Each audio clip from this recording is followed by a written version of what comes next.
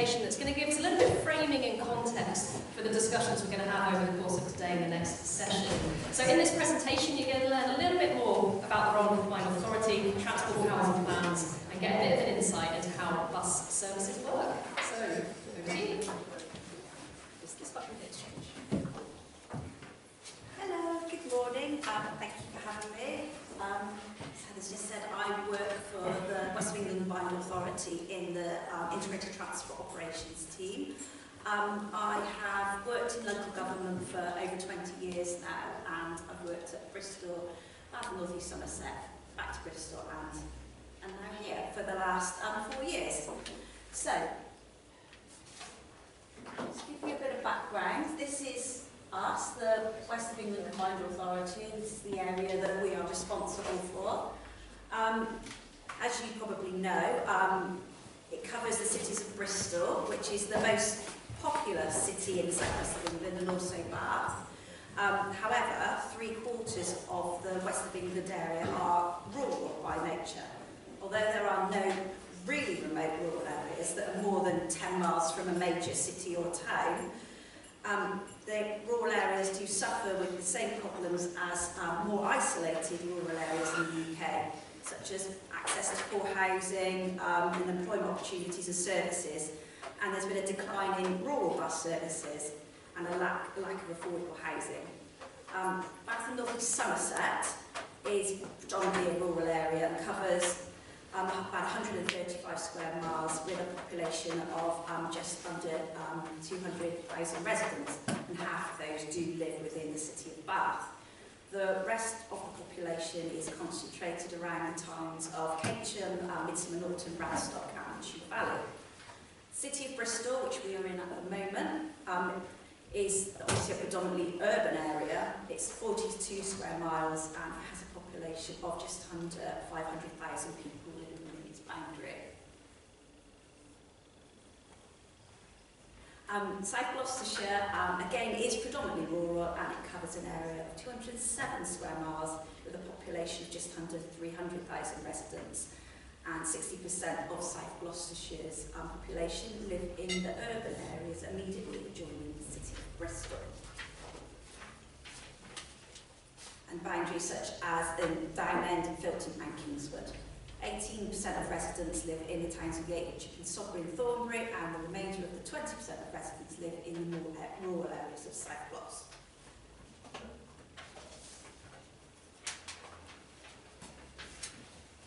So, buses in the west of England. In your day-to-day lives, you probably see lots of buses when you're out and about, many different colours and sizes. Most of them are operated by First. I don't know if anybody knows any other bus operators that they see out and about. Stagecoach, yeah. Any more? Libra Travel? Yeah. Lemon buses? Yeah, Big Lemon. Yeah, that's pretty much all of them. Yeah, we've got a few more. We've got a bus as well. And that's another one sort of which is mainly based in the Bristol area. You cannot tell really by looking at them, but most of them make a profit, as I said, and are operated by First. But some of them are subsidised by me and you in the group. So did you say some make a profit and some are subsidised? Yeah.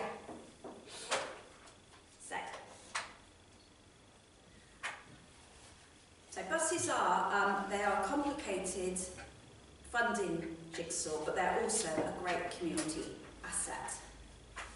I'll just go into a bit of the background to how we find ourselves in the position we're in now. So back in 1985, the Transport Act deregulated the bus industry.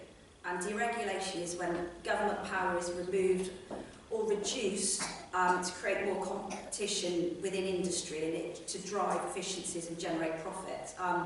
Probably more familiar to you is sort of like the changes in British Gas and Royal Mail, which obviously no longer state-owned, and there's lots of people that deliver parcels and letters now, whereas originally it was only Royal Mail.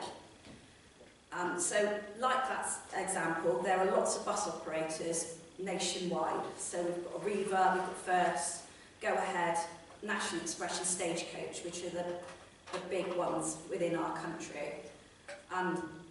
So private companies, as part of the deregulation of the bus industry, they can run services along routes to destinations to anywhere really, but really they concentrate on areas which they run services to areas of high employment, where there are shopping and leisure opportunities, as these routes have the most chance of taking lots of people where they want to go, and therefore they're generating the most money for the operator. So in the West of England area, First has the largest share of bus market. And although I know there's, they do get quite a bad press at times, and there's a lot of sometimes anti-First feeling, but working with First officers, and we do have a really, really good relationship with them. And we do work together to see what we can do to improve the bus network.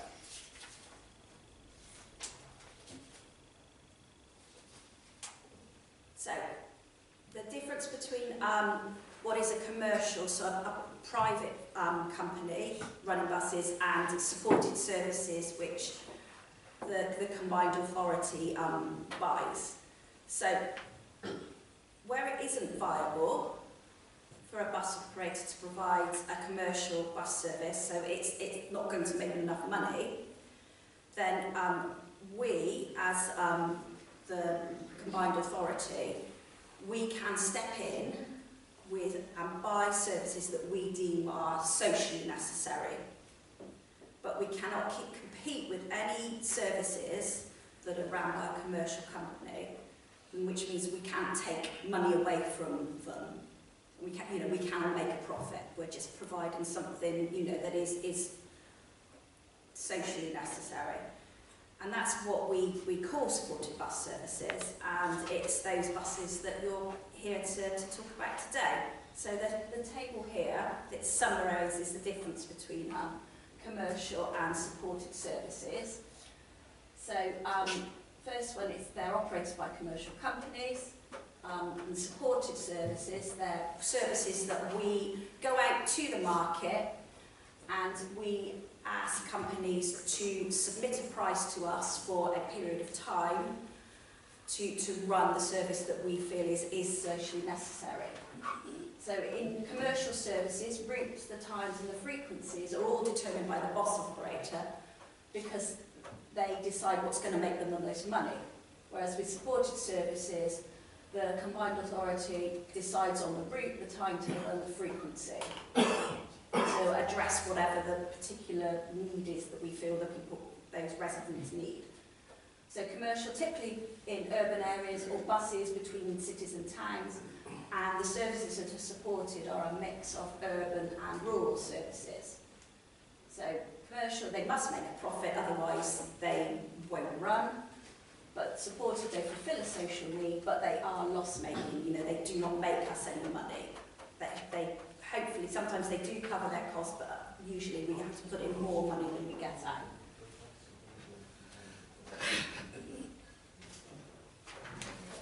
So they do make a profit, or they don't? You said they have to make a profit. Yes, so commercially operated, so by First, so the majority of buses that are in operation in the area, they make a profit to continue to run. Otherwise, they wouldn't run them, because as a business you wouldn't do something that you're not going to make any money from. So we in the combined authority, we procure by other services that we feel are necessary, but we don't make any money. Okay. So today we're only talking about The supported ones, that's right, yes. And we know the route. Which ones are the... Yep, I've got some examples for you, but yeah, more than happy to go into more detail, absolutely.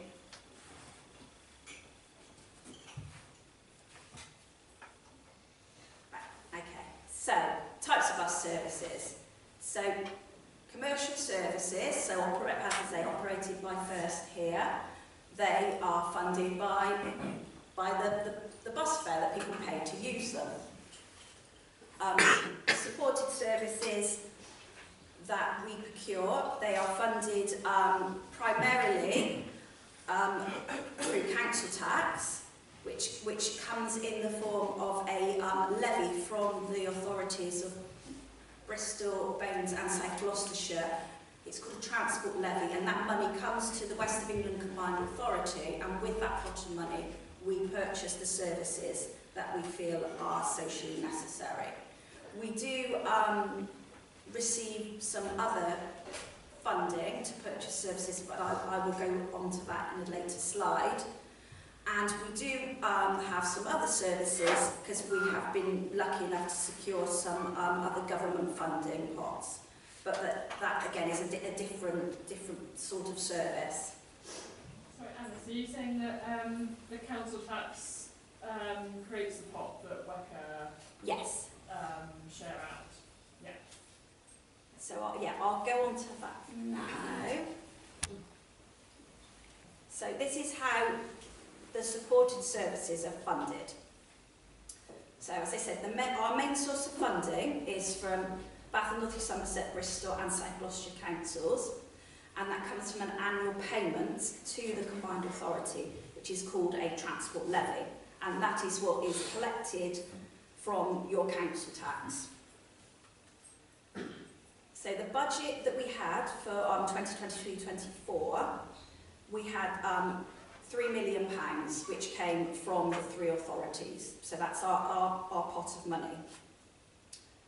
And I'll give some examples of the services, the types of services we fund.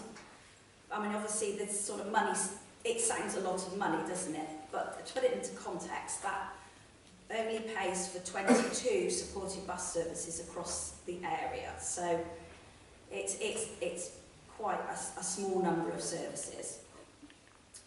We also we receive a government grant, an annual grant from the government, which is a bus service operators grant, which is paid to all bus operators, so commercial and us. It's a pot of money that we get to help recover fuel costs. So it aims to sort of benefit passengers and help operators to keep fares down, and enables them to run services that might otherwise be unprofitable and that could be cancelled. So that comes directly from the government, and that is an additional 1.1 million.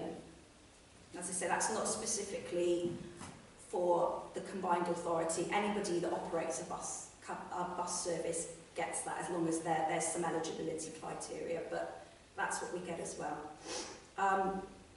We also receive some funding from developer contributions. This is called Section 106 payments, and it's a planning term, the Section 106, and that money is paid by developers to mitigate for the